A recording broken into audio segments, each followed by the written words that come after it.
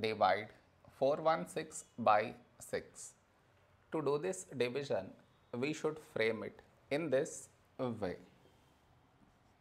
416 here, 6 here. This is your step 1. Next, here we have 4, here 6. 4 smaller than 6. So we should take two numbers, 41. A number close to 41 in 6 table is 6636.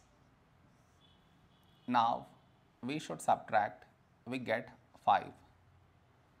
After this, bring down the beside number. So 6 down, so 56.